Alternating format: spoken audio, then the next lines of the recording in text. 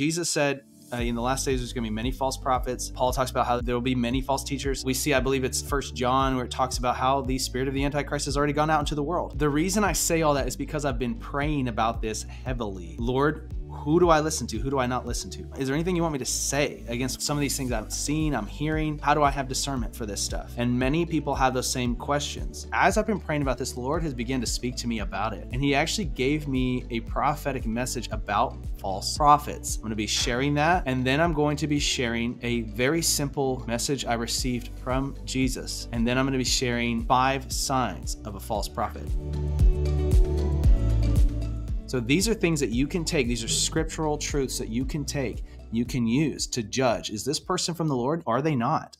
And listen, these will work. They will work. The scripture does not return void, the word of God. Like, these are things that God has given us because he loves the body. He loves the church, and he does not want us to be walking around in deception. He does not want us to be walking around wondering what's true and what's not. We can know. Okay. Now, what we do with what we know, then we're going to have to take what we know to the Holy Spirit and ask and say, now what's the next step, right? But we can know if we should be listening to someone or not. Okay, so this is November 16th. This is what I saw and heard from the Lord. I saw this vision of an ear, and it was very vivid, and it was on a person on the side of a head, obviously an ear, and it had lots of little arrows that were stuck in it. Like, they looked like little toy arrows, but they were real, and they were all like someone had been shooting with a bow and arrow. And they were all sticking out of someone's ear. And it looked almost like hundreds of little needles sticking out of an ear in different directions. And then I heard this phrase. I heard the Lord say, they've gotten into the deep side of things and they can't get out again. And then he said, there is a group in the church that thinks they are listening to wisdom, and yet they are hearing the very things their itching ears want to hear. And it's disguised under the guise of being profound. So this is a warning from the Holy Spirit. He's saying there's a group that has fallen into this category. And listen, I'm going to put myself here into the same boat for now, because we all fall down this slope at some point in some way. Some people of a greater extent than others. You know, there's not one of us that's always gotten everything right. So before you start pointing fingers at this group or whatever, I would encourage you to look at it from that perspective. Yet at the same time, that's not an excuse to keep going further down that slope, that slippery slope. Okay. I heard the Lord say this next. He said, yet it's not from me. He said, my word did not go forth. And yet these people are saying, give us a word from God. And the prophet gives it without blushing. So the Lord's talking about false prophecy here. And then I heard the Lord say this. He said, this is a movement in the church away from sound doctrine and into heresy and even into the occult. It's witchcraft disguised as prophetic teaching. Y'all, sometimes somebody can be speaking from their own mind, calling it prophecy. It's just an assumption or a presumption that they have. Other times it can be a quote unquote prophetic word. It can be something they're calling prophecy, but it can be from a familiar spirit or from a demonic spirit. And I believe that that can be even worse than presumptuous prophecy. And then I heard the Lord say this, and he asked this as a question to the body. He said, but if they are not teaching truth from my word, why are you listening to them? Why give them the time of day? And then the Lord asked this, and this is sarcasm, y'all. And he said, why not settle for heresy itself? Why go into the occult and witchcraft and watch your lives be destroyed? Now, this is harsh, y'all. This is a blunt truth, but I'm going to show you in scripture that the Holy Spirit is not exaggerating here. Like, this is something we already know is going to happen. The scripture already says that this is going to happen. Okay. But what is he talking about here? He's saying this is even worse than just something that's heretical. Now, somebody can believe something that's off doctrinally and they can still be saved. Okay. But that doesn't make heresy good, and it doesn't make believing an error right. We should be corrected if we're in that place. We should be allowing the Holy Spirit to correct us. But the Lord's saying sarcastically, why not just settle for heresy? He's saying some of these things are even worse than that.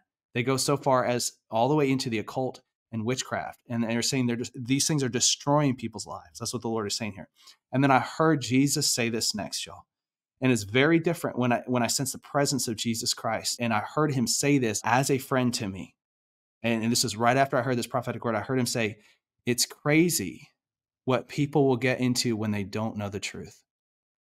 Listen, I believe that Jesus said this to me because he loves his bride. He loves the church, and he does not want us to be deceived, and he does not want us to be walking around in deception because he does not want us to get hurt. Jesus says this in Matthew 24:11. He says, many false prophets will rise up and mislead many people. He's talking about the end times. He's saying the closer we get to the end, the more this is going to be happening. Many false prophets will rise up and mislead many people. He doesn't say some. He says many. So we know if you look out at all the prophetic voices online, listen, or anywhere in the world, you can know that many of them, a large percentage, are false. I don't know what that percentage is, but Jesus said many. 1 John 4:1, it says, beloved, do not believe every spirit, but test the spirits to see whether they are from God, because many false prophets have gone out into the world. We see it again, many false prophets. But we should test, is what the word says, test the spirit, see if it's from God or not. How do you test the spirit? How do you test, especially when you're not the one hearing from the spirit, right? You're not the one listening to, is this God that they're listening to? Is this something else? Like, what's going on here? If you're not the one hearing and you're hearing it through the third party, how do you test that, right? The word gives us the key, okay? These are 5 signs of a false prophet. You could also apply this to a false teacher. Number 1, they draw you away from Jesus. So this is the first and the greatest test. Listen, I'm going to read this verse, and then I'm going to explain what this means. 2 Corinthians 11:3 says, but I am afraid that as the serpent deceived Eve by his trickery, your minds will be led astray from sincere and pure devotion to Christ. Listen, there should never, ever, ever be anything that's so spiritually, quote unquote, deep that it leads us astray from a sincere and pure devotion to Christ. Nothing. I mean, okay, I'm going to throw myself into the line of fire here, okay? Because the Word of God also teaches us about how some people have taken their stands on visions they have seen. And listen, I'm on here sharing a whole lot of visions, y'all, a whole lot of prophetic words. But I am never going to take my stand on those things that I've seen. I'm going to take my stand on the gospel truth, because that is the truth that's actually going to set people free. And I'm always going to come at it from a perspective of, hey, please take it to the Lord in prayer. Why? Because I know I am not a perfect human being. Jesus is the only perfect human being. So what's the foundation I'm standing on? It is not my prophetic gift. It's not the things I've seen and heard. It's the gospel message, the gospel truth, because I know that that is never going to change. And that's what everyone needs to hear. Not everybody needs to hear these prophetic words that I'm sharing, but everybody needs to hear the gospel. Do you see the difference there? But some people take what they would call secret knowledge, the word calls secret knowledge, and they exalt it above Jesus Christ and knowing him personally, and simply knowing the truth of God's word and what it says about what Jesus did for us at the cross. And they distort the gospel, and they keep people from actually coming to Jesus. And a lot of times people don't even realize it's happening. This would be my encouragement to you. This is the first sign of a false prophet, false teacher. They draw you away from Jesus. My encouragement would be, examine the person you're listening to and see, are they actually drawing me closer to Jesus, or are they pulling me away, even in a subtle way? Or are they putting the focus on something else? See, a lot of times this is how it works. It's not that they won't talk about Jesus at all. It's that they'll put the focus on something else, and they'll exalt something else. And Jesus becomes a secondary issue, a secondary option, when that's never the way it was meant to be. It says, for if one comes and preaches another Jesus whom we have not preached, or you receive a different spirit which you have not received, or a different gospel which you have not accepted, this you tolerate very well. So this is what the scripture's warning us about in 2 Corinthians 11. 1 John 4:2 says, by this you know the Spirit of God. Every spirit that confesses that Jesus Christ has come in the flesh is from God, and every spirit that does not confess Jesus is not from God. This is the spirit of the Antichrist, which you have heard is coming and now is already in the world. This is not saying that they will never mention Jesus' name. Yeah, I mean, the Word of God says even the demons believe that Jesus is the Son of God, right? So even someone speaking by a familiar spirit or being influenced by a demon can still say things about Jesus. They can still speak truths about Jesus, technically. But what is their focus, and what are they pointing to for hope? See, that's the difference. What are they pointing you to put your faith into? Is it into Jesus? Or is it into this thing that you need to have in your house, or this thing that you need to have under your pillow, or this thing that you need to, it's like, do you see the difference there? It's like you're taking your faith out of Jesus. Like, he is my hope. Even if everything else is lost, even if everything else goes bad, my hope is in Jesus, and that will never change because he never changes.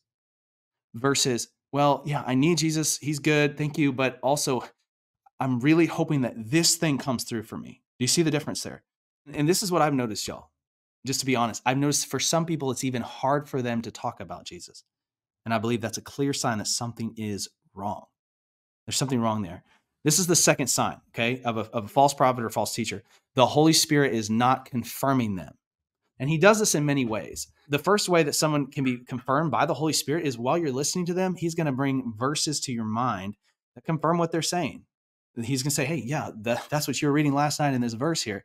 They're saying the exact same thing here. And you're like, wow, okay, that's awesome. He'll use them to confirm things he's already speaking to you. But also the Holy Spirit wants to confirm if someone is from him or not and is speaking by the Spirit or not by simply responding to you when you ask.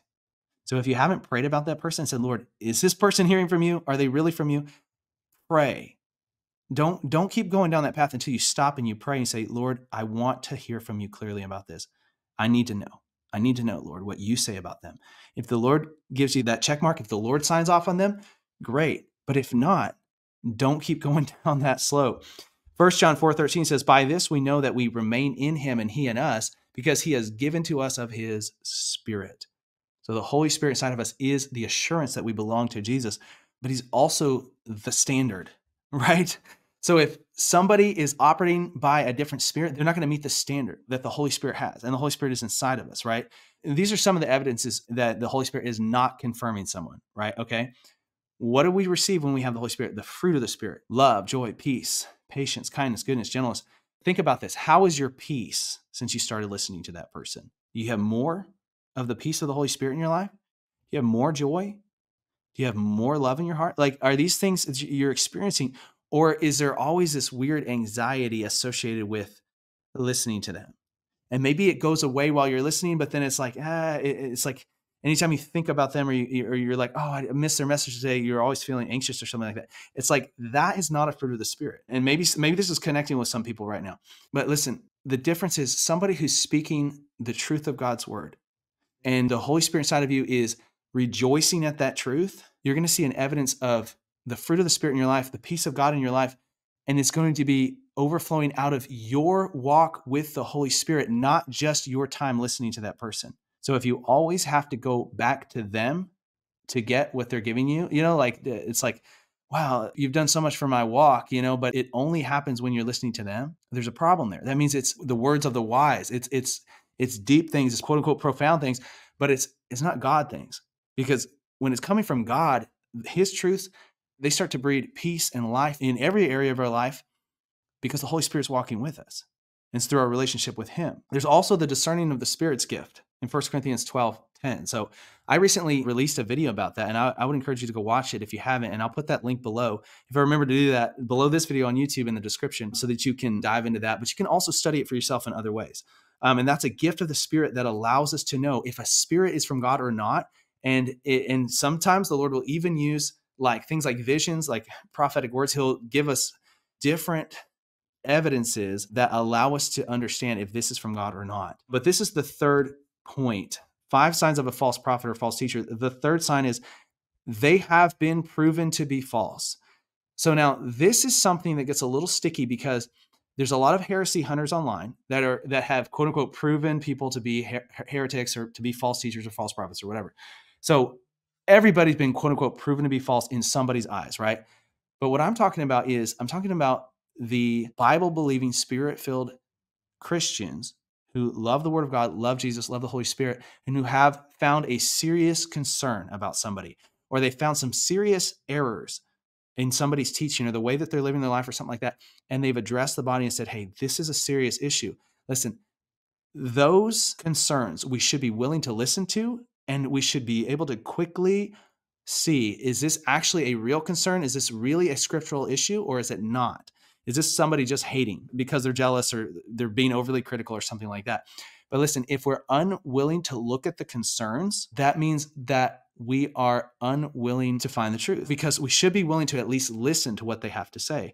And look at this. This is 1 John 4:6, and this is that same chapter. It's talking about knowing if a spirit is from God or not, right? It says, we are from God. The one who knows God listens to us. The one who is not from God does not listen to us. By this we know the spirit of truth and the spirit of error. So what is John writing here? He's saying, hey, there's a standard that the community of believers has knowledge about. And when you're unwilling to listen to those who they know the Lord, they love the Lord, You know that they have your best interest in mind, right? You know that they're walking by the Spirit. You know that they're following the truth of God's word. If you're unwilling to listen to the concerns they have when they say, hey, watch out for that person, like, then there's something going wrong. Now, you may listen to some evidence that someone puts against somebody, and it might be a false accusation. They might be wrong to do that. It might be a critical video that God did not ask them to make, right? And that shouldn't hurt us. We should be willing to look at that and go, yeah, no, I think they missed it on that, but we should be able to forgive them for that and move on. But if somebody has a serious concern and they're actually showing how someone is directly opposing the word of God in the scripture, we need to take that into account. We need to take that into consideration. This is number 4 sign of a false prophet, false teacher. They are without the love of Christ. So this is 1 John 4:8. It says, the one who does not love does not know God, because God is love. This is the same chapter talking about how do we know if someone's from God or not, right? It's saying if they don't love, they don't know God, because God is love. It's talking about the love of Christ. So if we listen to someone and what it breeds inside of us is hatred for one another, some voices, what they end up doing is they replicate the critical spirit that they are of. In some cases, somebody's false because they're not walking by the Spirit of God. They're walking by a critical spirit, right? And they're replicating that, and they're just causing believers to hate each other. That's also false. If someone's over here doing witchcraft or the occult or something, that's bad. That's false, right? But also on the other side of the fence, there can be a form of false teaching that is simply tearing everybody down and is causing us to lose our love for one another. That same chapter, 1 John 4, this is verse 19, it says, we love because he first loved us. So people should be pointing us to the love of Christ, and that should be changing our hearts so that we love each other. It says, if someone says, I love God, and yet hates his brother or sister, he is a liar.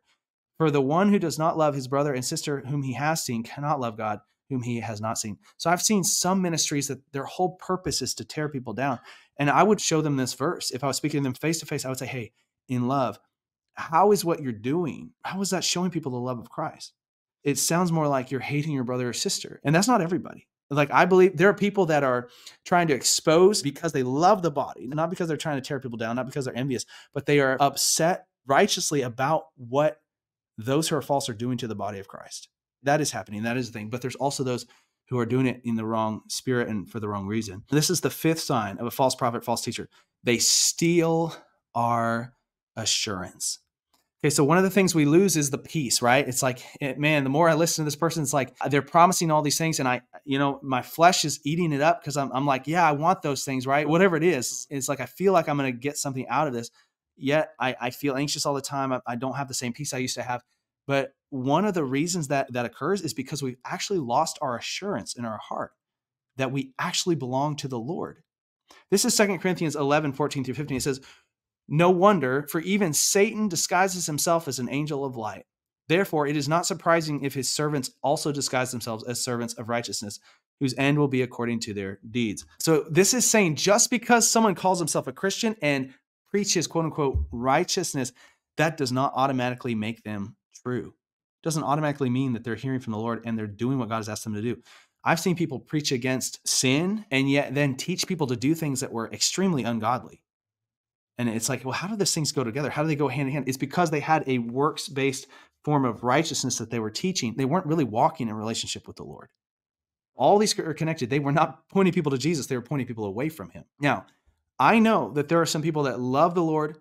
They really are saved. They really are believing in Jesus, and they lean this direction a little bit, okay? They are bent towards works-based righteousness a little bit. They don't realize it. And listen, that does not make them false. Okay, so I'm not calling all those people out that lean that direction. That does not make them a false prophet or a false teacher or anything like that. People can lean towards error a little bit without being false, okay? And if you would say otherwise, my question would be, where are you leaning towards error? Because Jesus said, take the log out of your own eye before you try to take the splinter out of your brother's eye. Like, if you think that you have gotten everything perfect, congratulations. You're on the same level as Jesus Christ, but I'm obviously saying that facetiously. I hope I'm not offending too many people by saying that, but this is 1 John 4:17. It says, by this love is perfected with us so that we may have confidence in the day of judgment, because as he is, we also are in this world. So saying, when you stand before Jesus, you should be confident that you belong to him. Look at this, verse 18. There is no fear in love, but perfect love drives out fear, because fear involves punishment, and the one who fears is not perfected in love. What is it saying? It's saying when we trust in Jesus daily as our Lord and Savior, we get to walk in assurance in the love of Christ, and we don't have to fear the punishment of God any longer. Why? Because Jesus took the wrath and the punishment of sin upon the cross. So one of these signs when we start to listen to somebody who's not from God is when they point us away from Jesus, and the more that we put our faith in something else, the more we lose that assurance, because that assurance comes from the Holy Spirit, who is always going to point us back to Jesus. The Holy Spirit, he's always saying, no, Jesus is the way. He's the one. Jesus said, I'm the way, the truth, and the life. No one comes to the Father except through me. He's always saying, no, he's your answer. Stop taking your trust out of him and putting it in this thing over here, whether it be an object, a human being, a person, a teaching, a deep teaching or something. It's like, as soon as we take our trust and our faith out of Jesus himself and put it in something else and what he did for us on the cross and put it in something else that we have to do or whatever, it's like the Holy Spirit's going to be losing that fight in our hearts. He's saying, no, this is the way. This is the truth. This is the life. Because we're not going to be listening to what he's saying. And we're going to slowly lose our assurance because we won't be able to hear him saying, you belong to Jesus. We're going to be thinking to ourselves, I need to buy another one of those things because that first one didn't work for me, or I need to make sure I get this kind of oil next time because that kind didn't work. Or whatever. It's like we're going to go from thing to thing to thing, thinking that that's going to do it for us. But ultimately, it's going to disappoint us. It's going to fail us. Everything's going to disappoint us except for Jesus Christ. What does the word say? It says, those who hope in the Lord will never be disappointed. Here's the good news, y'all. 1 John 4:4 says, you are from God, little children, and have overcome them. This is the same chapter. Because greater is he who is in you than he who is in the world. If you've believed in Jesus as your Lord and Savior, you have the Holy Spirit of God living inside of you. And right now, I sense that the Holy Spirit is saying this to people. He's doing this for people right now. He's pointing to people in your heart and things, maybe things you've listened to, things you've believed in, things you put your trust in that were not Jesus Christ. And he's saying, throw those things away. The Lord is giving people opportunities right now. He's saying, throw that thing out. It's not helping you. It's not doing it for you. You've seen that it's not working for you all along anyways. Why do you keep going back to it? I hear the Lord saying, why do you keep putting your trust in that thing? I hear the Lord saying this right now, put your trust in me. I hear the Lord saying, because I will never fail you. And I hear the Father saying this, because what my Son has done for you on the cross is enough. And it will always be enough. And don't listen to anyone who tells you otherwise, because they're leading you astray. Holy Spirit, I just thank you right now for your presence. I thank you for your confirming voice in our hearts. I thank you that we do belong to you because of what Jesus did for us, because we put our faith in what he has done. I thank you that we can have assurance right now through your presence, through your voice, through your nearness to us based on what Jesus did. Lord, I just ask that any person who has felt far from God, that you would help them to draw near to you and that they would come confidently into your presence because of what Jesus did. Like your word says, we have confident access in him. I ask that you remind every person of what the blood of Jesus has done for them, that it covers them, that it washes them white like snow, that it removes their sin from them as far as the east is from the west. Like your word says, Father, you remember our sins no more. And that is because of Jesus' sacrifice, because of his death and resurrection. And so, Lord, I just pray for assurance over everyone listening, but also, Lord, again, if there's anything in our hearts that has led us astray, anybody we're listening to, anything that we've followed, anything that we knew, Lord, something was off, or even anything that we just know is not good for us, Lord, I ask that you would reveal that to us and help us to walk in the truth. Help us to walk in the fellowship of the Holy Spirit and come back to a pure and simple devotion to Jesus Christ, because you are who we really need, Jesus. You're the one. There's nobody else that will do it. It's only you, Jesus. It's you or nothing, Lord. You are what we truly desire. You're what we truly need. So I just thank you for that wisdom, that discernment, even the discerning of spirits, Lord, for those that need that gift, God, in Jesus' mighty name. And y'all, I'm going to end this, but I just hear the Lord saying this. For those of y'all that are still asking questions, I sense the Holy Spirit saying, seek me about it this week, and I'm going to be giving answers to those that need it. I'm going to be answering those questions. And for some people, the Lord is saying this. For some people, the answer I'm going to be giving you is just, you don't need to know. You just need to move on and stop listening. It's not worth our time. For others of us, he's going to give us more clear and specific instructions as to what to do with what he's telling us. But I hope this message has been encouraging. Please share this with someone if you feel led to do that. I love y'all so much. See you next time.